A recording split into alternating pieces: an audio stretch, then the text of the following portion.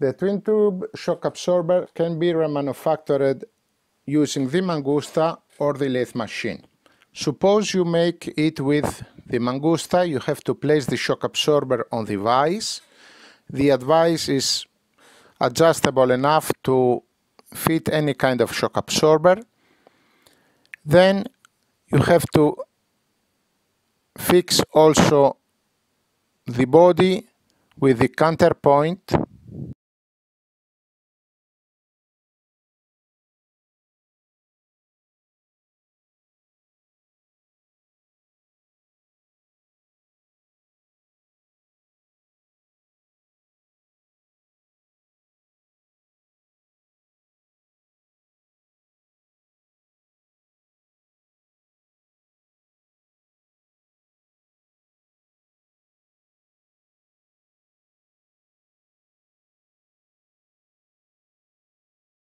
Then on the screen of the Mangusta you have to adjust the position of the blade, the rotation speed of the shock absorber, and the penetration of the blade. The first time must be made manually, but then can be memorized and used on the same type of shock absorber as much as you want.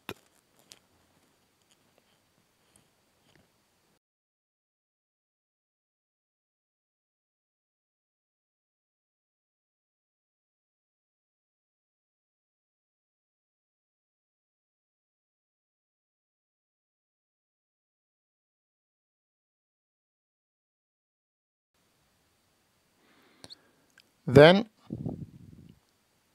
put the blade and its holder.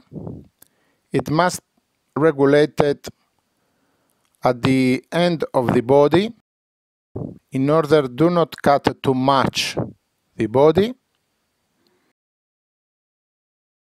Then the body of the shock absorber starts to turn. The blade starts to penetrate into the shock absorber, cutting the edge. As soon as the edge has been cut, you have to remove the blade and the cut is finished. You can also open the shock absorber on the lathe machine. You block the body on the mandrel, and with the tool you penetrate on the top of the body in order to remove again the edge of the shock absorber. Be careful because in some cases could be a little bit pressurized. If it is a twin tube shock absorber, there isn't a big risk because the pressure is used to be quite low.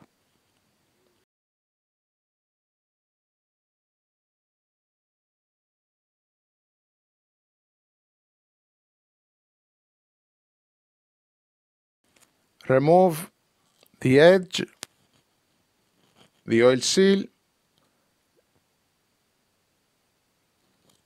separe the parts, remove the oil from the body,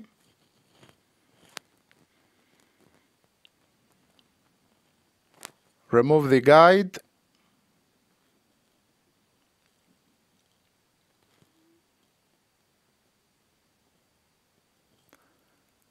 remove the rod with the piston from the inner cylinder and the rest of the oil.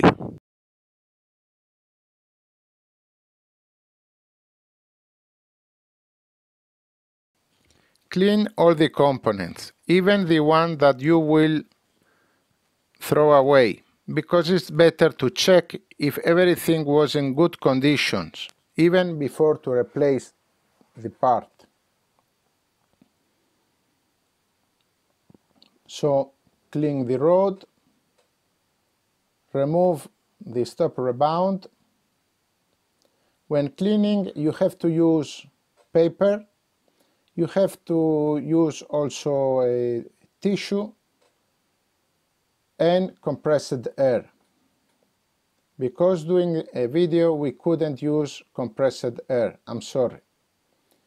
Clean this inner cylinder inside and outside. With a Teflon bar, not metallic, remove the bottom valve. Be careful, do not introduce dirty into the bottom valve. Clean the cylinder inside and outside and check if inside there is any scratch. Clean the bottom valve using compressed air and leave it very clean. If any dirty, shock absorber will not work. A twin tube shock absorber can be easily threaded by hand using the Emetech screw tabs guided by the centering device. At the end of the catalog you have the whole range of thread tabs and centering device. Fit the centering device on the thread tab.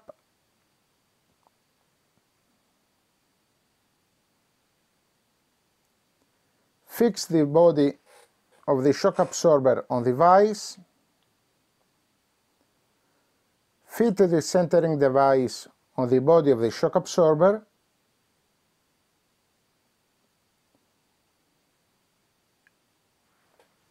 And fix the tool on the thread tab.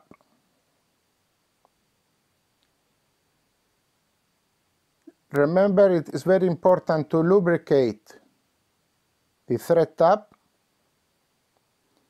Make a mark on the tool in order to count how many turns you make. In this way, you will know how many millimeters you penetrate into the body. In this case, we did now 3 turns, 4, 5, 6, 7, 8, 9, 9.5, 10. So now we remove the screw tab. We did 10 turns. So suppose that the pitch was 1 millimeter. We create a thread of 10 millimeters.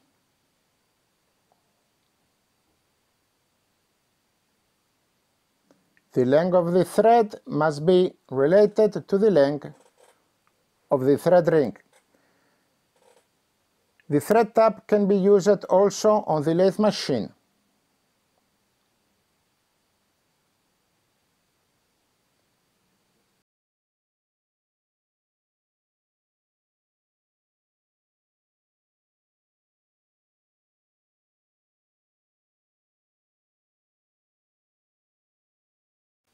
The result is perfect. Now we have to check that the thread ring penetrates into the body and how much. As you can see, since the thread ring is just 1 millimeter, it penetrates completely into the body, leaving 2 millimeters of free thread. When closing the shock absorber, the thread has to press the oil seal without achieving the end of the thread. Otherwise, it will be blocked on the body, while we want the thread ring to block the oil seal and the lower parts. Now that we finish to work on the body, we can dismount the piston. Sometimes the nut is blocked on the rod and you have to unblock it on the lathe machine.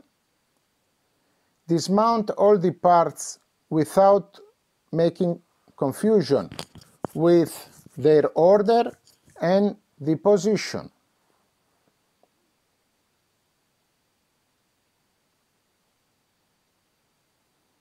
So our suggestion is to place all the components in the original order and position, and then start to clean all of them, part by part.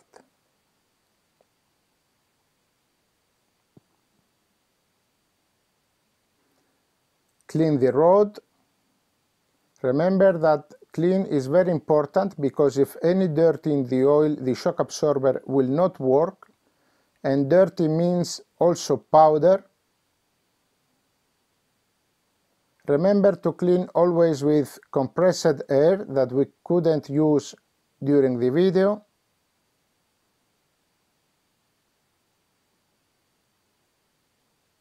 Fit the components.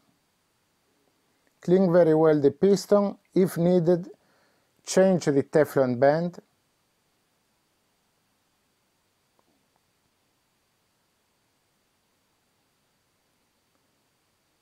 If you want to change damping forces, you have to change the calibrator or the bleeds on the piston, and of course the shims or the number of the shims.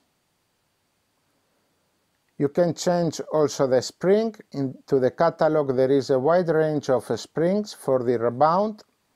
You can also change the length of the nut in order to improve the preload on the spring. Everything depends on the final calibration that is wished.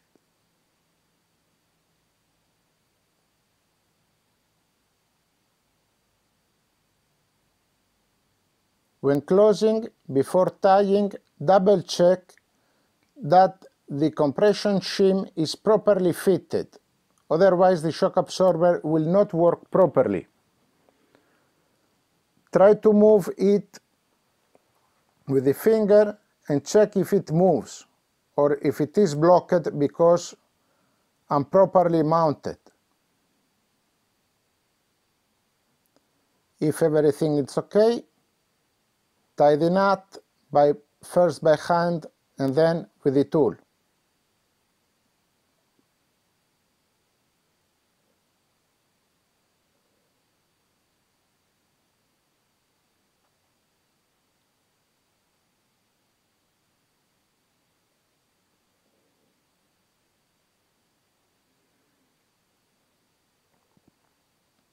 Change the oil seal and the other sealing parts, and we start to mount it, just to make a test. So first the bottom valve on the inner cylinder,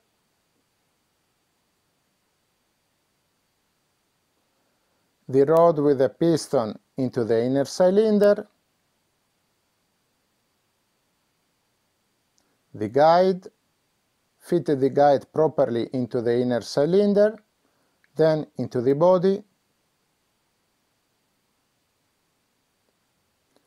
the oil seal, being careful do not damage it, and the thread ring. As you can see, it protrudes from the body a lot, so cannot be closed. It is protruding 11.7 millimeter.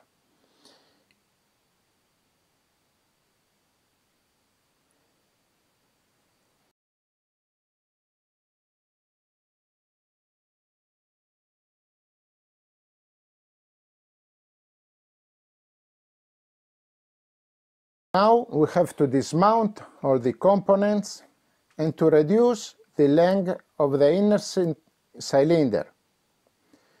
We will reduce the length of the inner cylinder in order to be able to thread in the thread ring.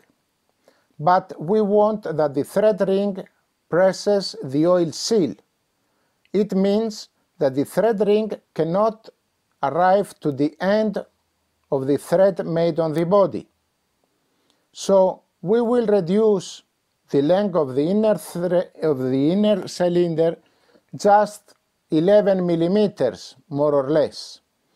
In this way, we will be sure that the thread ring will not touch the end of the thread made on the body, and it will mean that the thread ring will press the oil seal.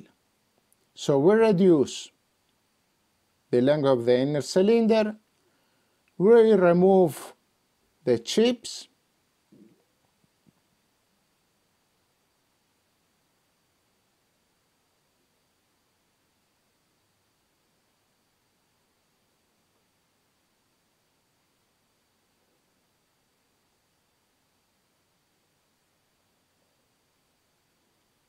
and finally, after cleaning again, we mount again. Again, the bottom valve,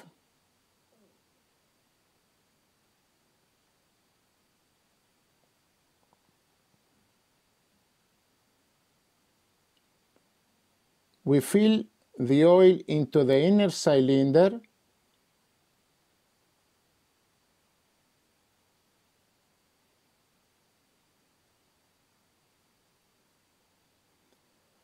and then we push the rod in. We have to check the oil into the inner cylinder, and to control that, when we push the rod in, the oil into the inner cylinder must come up from the inner cylinder. If it moves down and comes up through the wall, means that something is wrong. The piston in compression must be softer than the bottom valve in compression, and this happens when the oil comes up through the inner cylinder. If the piston in compression is harder than the bottom valve in compression, the oil will move down and will come up from the interspace.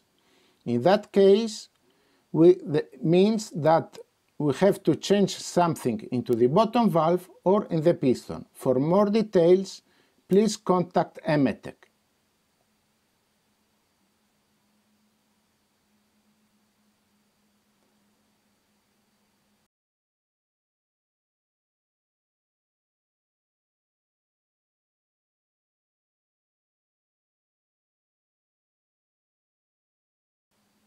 We push the rod in, we put the rebound stop,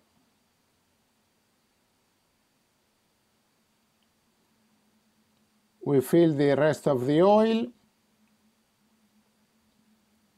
then the guide, and we extend the rod out. The shock absorber, a twin tube shock absorber, must be mounted with the rod out.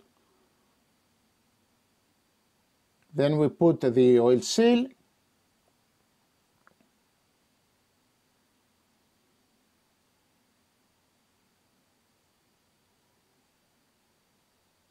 and the thread ring.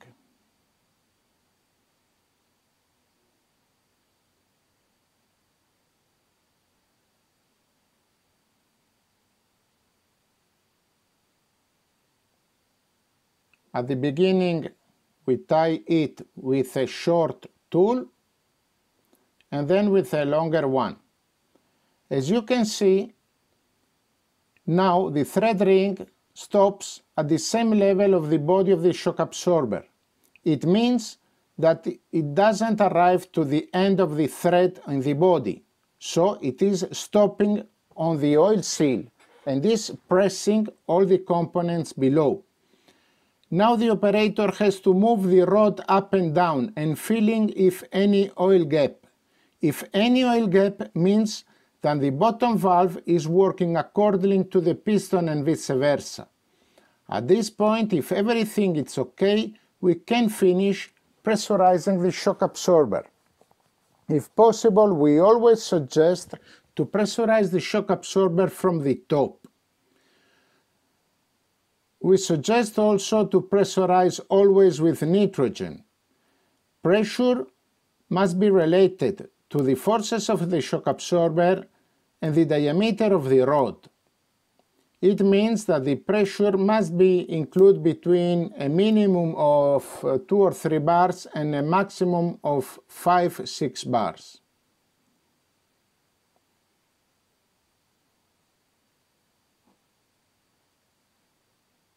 Then remove the injector and the job is finished.